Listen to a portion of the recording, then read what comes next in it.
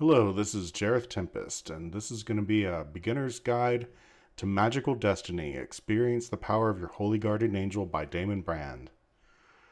As always, I am not a member of the Gallery of Magic. These are just my personal opinions on this book, and overall, I think it's a good book. I'm really excited about this book.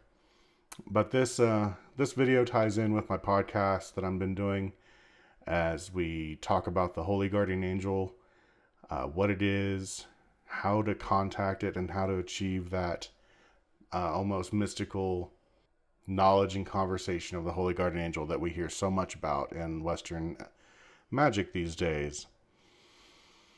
And so, traditionally the way that people have said that you get in contact with your Holy Guardian Angel is the Abramelin rite, which is 6 months or 18 months of going off, being alone and praying, and then finally, after all this time, you reach this knowledge and conversation of your Holy Guardian Angel, and then you summon Lucifer and several other spirits, and you bind them and get familiars from them.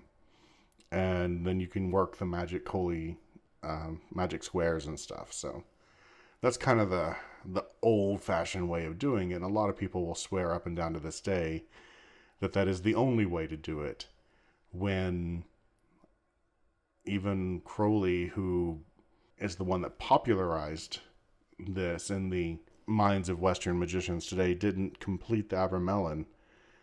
He bought a house specifically for it and didn't finish it, and ended up finishing it a different way. And he has a different method in his books, using the bornless rite, or the headless rite, whichever translation you want to use.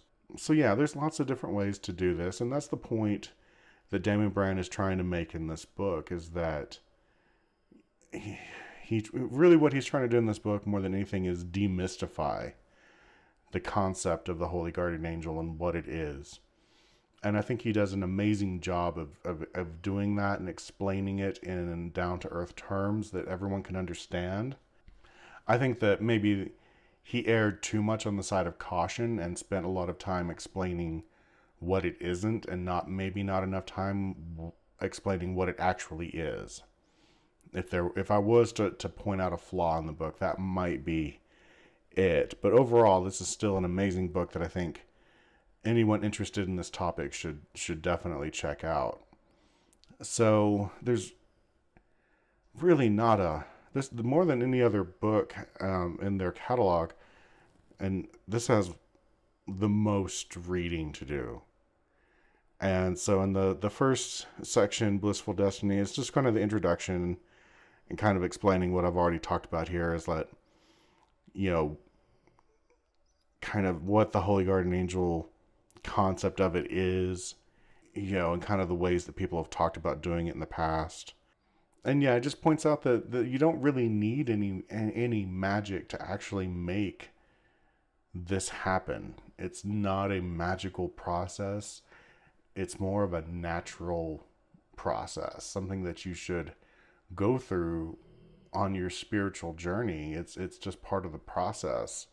And it's something that's supposed to happen fairly early in your magical career, not something that happens at the end. So it's not like the enlightenment, is what you're striving towards or something. This is something that you should do early on, after you've kind of got the basics down, and then that will help carry you the rest of the way. So yeah, and we go through these different chapters, and he just keeps bringing up different aspects of the topic of how you don't have to do this long, drawn-out ritual, that it's not a magical process, and that it's your angel wants to contact you, and your angel is with you all the time. It's already speaking to you. You just need to learn how to hear it. And he talks about in here, and it's been an ongoing thing. This book has built up a lot. He'd been talking about releasing it for years and hadn't done it. And one of the main reasons he didn't want to release it was, or he originally at one point was even going to make it for free on the website. The reason that they were so anxious about putting it out is because they have a real track record with the Gallery of Magic of being, you know, giving you magic you can depend on. You know, you can do the ritual and you can be fairly confident that it's going to work for you. But there's nothing guaranteed about the Holy Guardian Angel. This is a personal process, and there's no ritual that's going to guarantee you results in it. I think he was really worried that his fans weren't going to appreciate that kind of thing from him. And yeah, he talks about how, you know, you can't do a ritual and expect, just because you've done the ritual, that this is going to result in this knowledge and conversation with the Holy Guardian Angel. And so, yeah, you know, he spends a lot of time just kind of explaining, trying to, like I said, demystify the process. Yeah, it's a really good read, and there's a lot of really good information, and I don't want to I'm not going to try to sum it all up to, because, you know, to try to save you the read, but you really ought to read this book again. If you're interested in the Holy Guardian Angel at all, you should really read this book. Even if you don't use his method, it's a really good background kind of in bringing this concept down to earth. Because he even says himself is that, you know, by the time you finish reading all of the main part of the book, you can come up with your own way of making contact. You don't have to use his way. And so, it's just a really good book as far as explaining how you don't have to do the Abramelin. And more than anything else, this is something that I think really needs to be beat into our Western occult communities right now, is you don't have to do the Abramelin. Now, if you want to do the Abramelin, that's fine. Do the Abramelin, but don't think that you have to do it. And don't think that you're better than somebody else because you did do it. It's like the point is to achieve knowledge and conversation of the Holy Guardian Angel, not to do it in the most rigorous, hard line fashion there is. You know, that's your... I hate it when people say this in spiritual communities, like, oh, that's your ego talking, but that's very much your ego. So, you know, he doesn't really spend a lot of time talking about what it is, as I pointed out, and I'm going to go into more depth in that in my podcast in this next episode. So I'm not going to spend a lot of time talking about what it is either, but you just need to know that it's with you all the time, and that every step you take towards it, they're going to take 10 steps towards you. And so anything that you do to try to make an effort to get in contact with them, they're going to take advantage of it. And so really what you need to the main points that you need to do is just realize that you need to be quiet and that you need to listen. And it's just another of the little voices in your head that you need to figure out as them. And there's some different tricks that you can use to help make that happen. And that's really what he does in this book is point out some of the things that you can do. And he calls them the Protocals. And yeah, we're just going to skip all of the text in this book because there's just so much of it. I can't summarize all of it other than to say that it's a demystification of this concept that's been built up so much. But the protocols, that are the things that you do. They're fairly simple things that you just do on a regular basis. And he points out, you know, you can't rush through them and say, oh, I've done all 7 protocols. I must have knowledge and conversation with my Holy Guardian Angel now. It's like, no, that's not how it works. You can try them all. You can cycle through them. You can find the ones that work for you the best and just work with those. You just got to find your own way of doing it. And the first one is very simple. It's simply, one thing he does bring up that's important is intention. That whatever you do, you need to do it with intention of reaching that, making contact with, or achieving knowledge and conversation with your Holy Guardian Angel. And you need to also realize that it doesn't mean that your angel is going to appear to you in physical form in front of you and then you're going to just have a conversation. Some people might be lucky enough to have that, but most of us aren't. It's just going to be a voice in our head or a picture in our head that we can interact with, like in a path working where you're using your imagination. More often than not, that is the form it's going to take. And then you're going to be like, oh, well, no, that's not real. Well, of course it's real. I mean, if you can't accept the fact that the bulk of magic happens within you and your imagination is the tool that you use to work with it, then, you're never going to really get anywhere anyway, because that's just what it is. So you have to accept using your imagination to make contact with any spirit, not just your holy guardian angel. So yeah, you just need to do the work with intention. You need to do it with the intention of, I'm going to do this, and it will bring me closer to my angel, and it will help me make contact. And so yeah, the first one is just to open your arms in a welcoming way, with the intention of welcoming your angel. And that's really it. I mean, it sounds really simple, but if you read the thing, there's a little bit more to it. It's just it's a way of mentally, using your physical body to help you mentally welcome something in. And you don't need to worry about anything else getting in, because whenever you're working towards your angel knows that you're trying to welcome it in, and it'll shut down everything else. That's just what it does. It's this one of its things that it's able to do is protect you and intercede between you and any other spirit. So then you have your arms spread, and you're just mentally trying to sense your angel, and you're just reaching out, and that's really all you're trying to do with that first protocol. And then protocol 2. And again, I'm just breaking these down real simply. You do need to read the book to get everything that he's... I mean, please don't try to just watch this video and then do what I say and then, make it happen that way. Just read the book. You're not having to do 6 months of isolation alone. So reading a book is fairly simple. So yeah, you can at least read a book. So protocol 2 is, to put it simply, you're asking your angel for help. Whenever you're dealing with something, you don't want to do it for every little thing, but you're just asking your angel for help. If there's an important decision that you need to make in your life, or anything that's important to you, you don't want to necessarily do it, ask your angel for help picking out clothes to wear to work that day.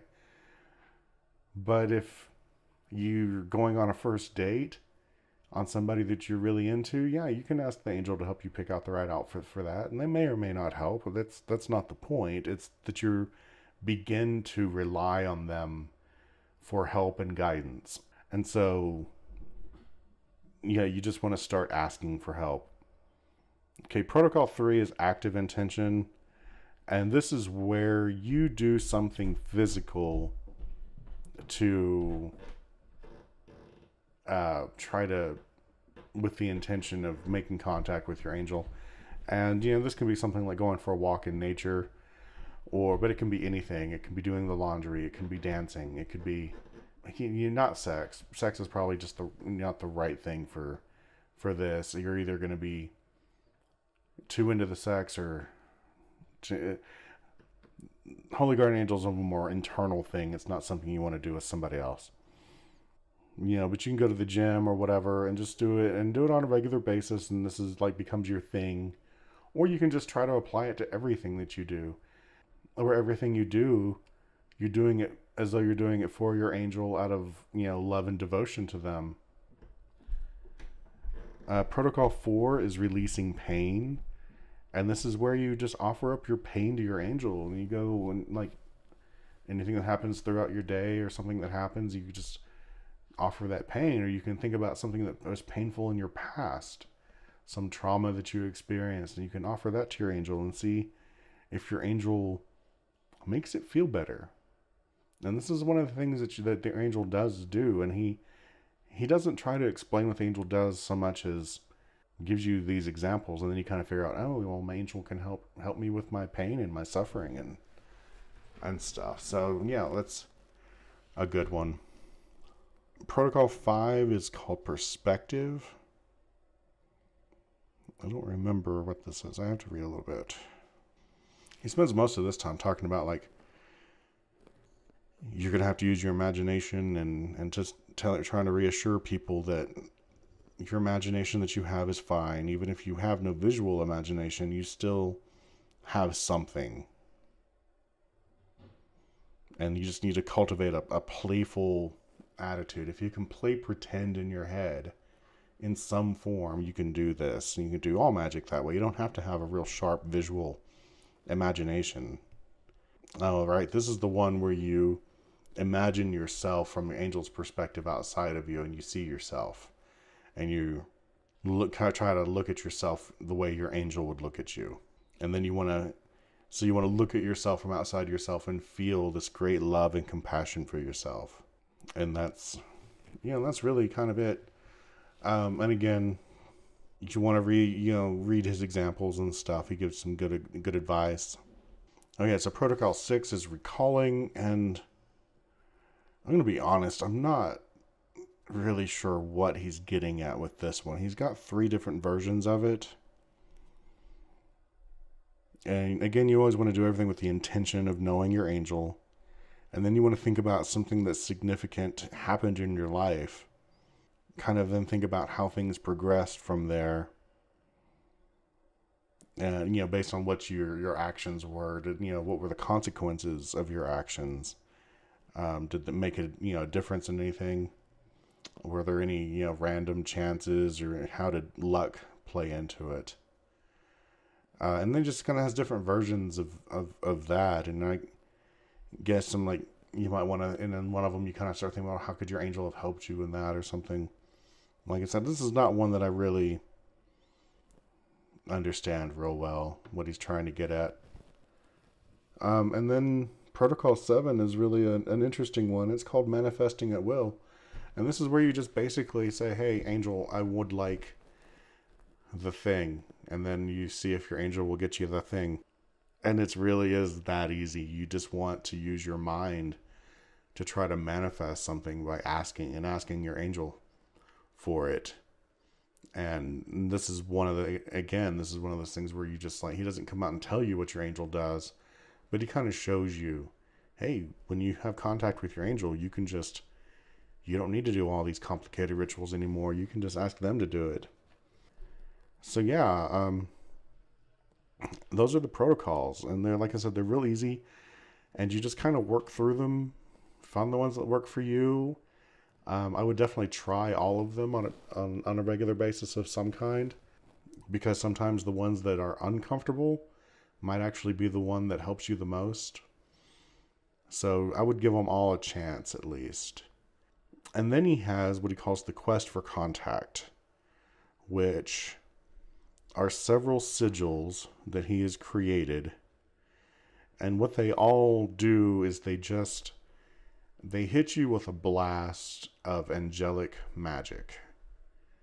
And the theory is that if you keep getting hit with this angelic magic, that you will then become aware of what the angelic presence feels like and be more aware of your angel.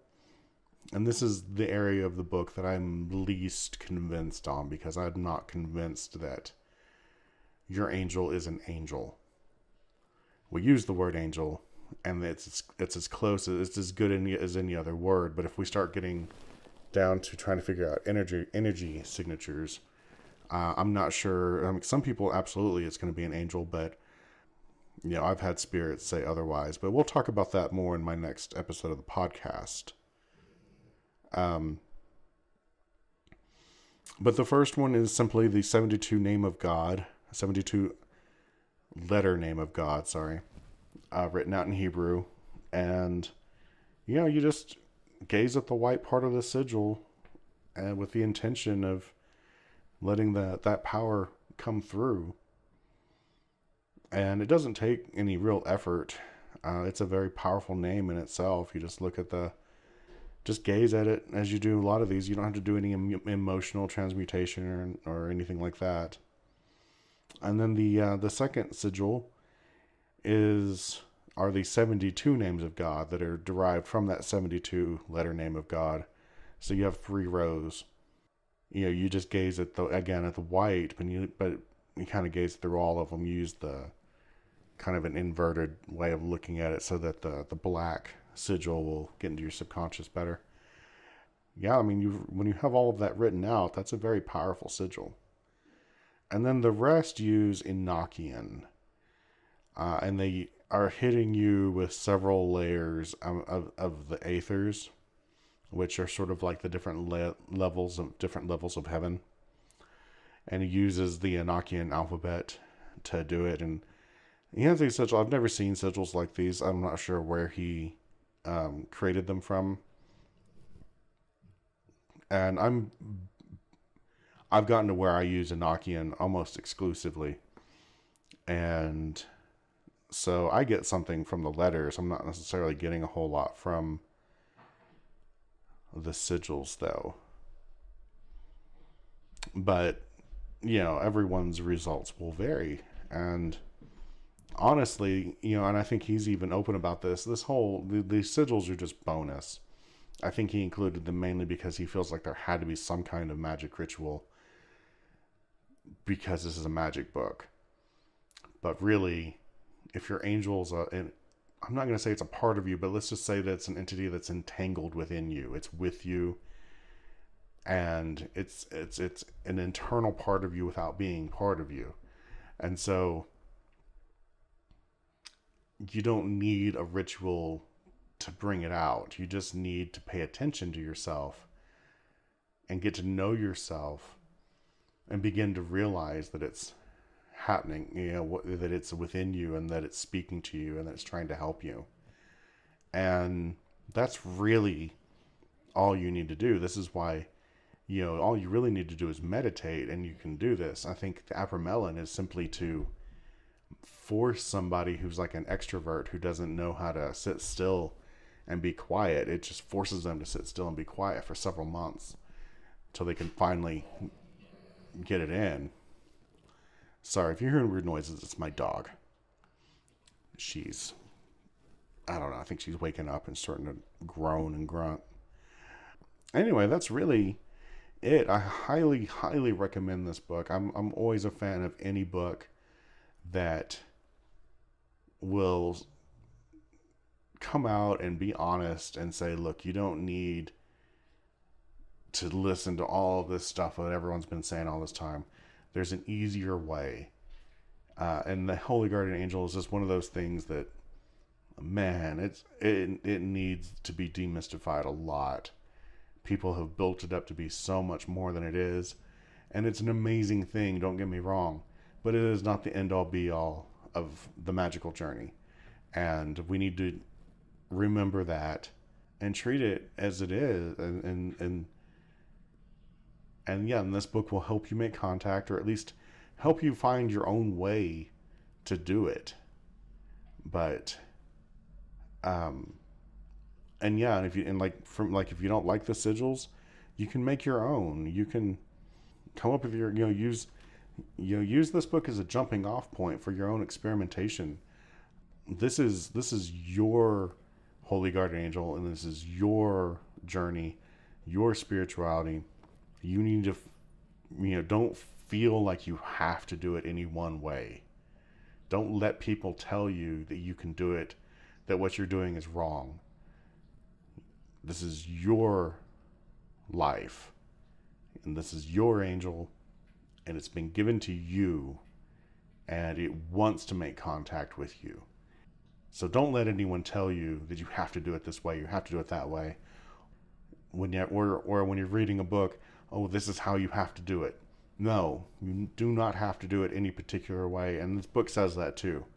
So you don't have to do the Abramelin, you don't have to do it the way Crowley did it, you don't have to do it the way Damon Brand does it, you don't have to do it the way I say it. But it is important that it is an important step, and it's an amazing step. It's something I helped my wife accomplish just the other day. And I will be sharing that with all of you very soon as a guided meditation. So hit the subscribe button if you don't want to miss that. it's not a guaranteed. She was already very close. And this just was a little something to help push her over the edge so that she could make that connection. And so if you feel like you've been getting close, and you need a little help, just hang out and watch my channel, and I'll have a guided meditation come in that will help you with that. So keep your eye out for that, and then I will have on my next episode of my podcast, Becoming All Flame, we will talk about what the Holy Guardian Angel actually is, according to what Raziel, Lucifer, and other spirits have told us. And you can find my podcast here on YouTube. It's also on different podcatchers, Apple and Google Play and all the rest. But yeah, it's called Becoming All Flame. So, check that out. We started last episode where I talked about the movie A Dark Song, which is a fictionalized version of the Abramelin rite. So I kind of talk about the Abramelin there and what it is and what it isn't. And now here we're talking about Damon Brand's book. And then in the next episode, I'll talk about what the spirits have told us specifically about the Holy Guardian Angel.